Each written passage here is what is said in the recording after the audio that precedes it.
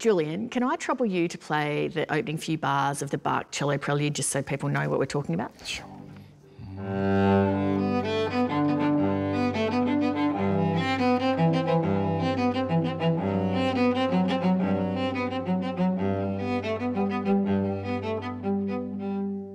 Is asking a cellist to play that like Billy Joel being harangued at a Christmas party to play Piano Man?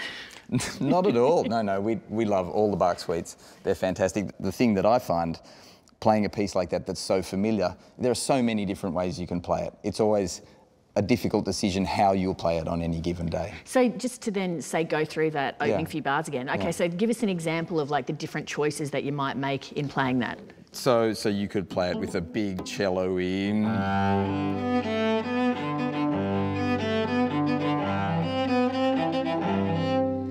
Or you could choose to play it much more with a rolling tempo.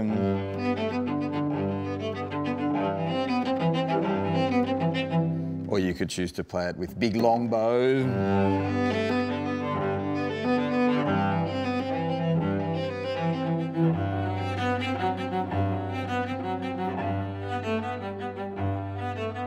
This piece of music, when you see it written down, is not that difficult a piece. An intermediate player could get through that from beginning to end.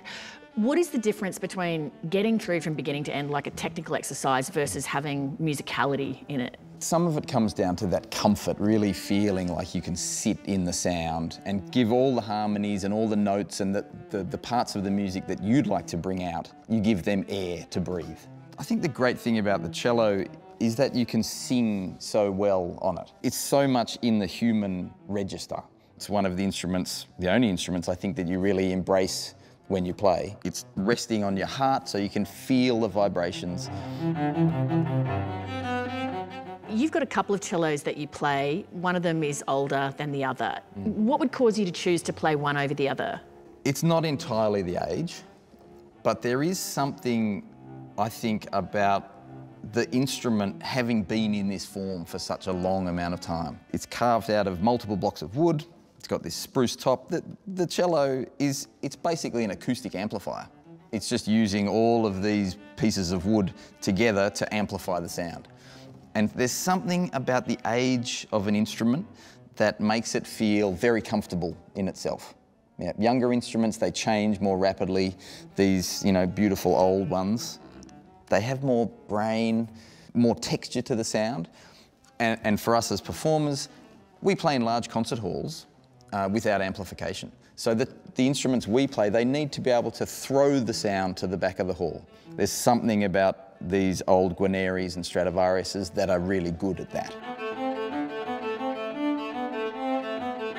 An old cello like this, you have to adapt yourself to work with this instrument. It has very strong ideas about how certain phrases should go, certain notes should sound. Sometimes a younger instrument, this instrument, it does what you ask it to do.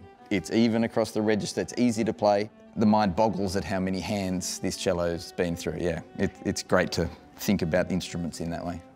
What's this little black dot on here? I call that the Cindy Crawford. That's a wolf note eliminator.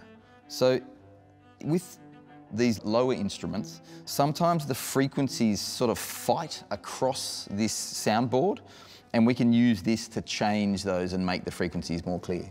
How long does it take for moving your hand around where it's not a crapshoot every time, asking for a friend? Oh, look, it's an ongoing concern, yeah. I'll get back to you. So really, you never get to a point where you're absolutely certain that every time you move, it's going to land exactly right? You develop a certain level of confidence that your hand's going to go to the right spot. Yeah, there has to be a lot of trust. Is it just a straight muscle memory issue? A lot of hours under the belt certainly helps, but I think there's that real feeling of connectedness with the instrument. We try and practice so that you're not thinking about technique. In an ideal world, you're just thinking about the music and your body knows what to do to produce the music. That's the end goal. The left hand changes the pitch, but of course we can do all the expressive vibratos. Or none. And then we can play multiple notes at the same time. But really, if, like a singer, this is our breath. So people can hear the difference, can you play that same sequence of notes again, just play it really straight and then play it with the feeling that you distributed it with? Sure, so...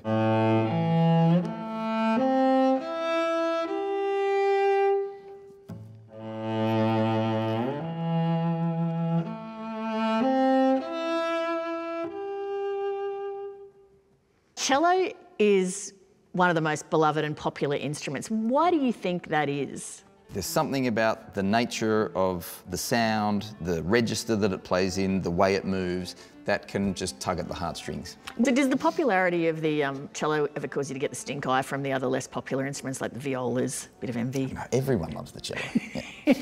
Yeah.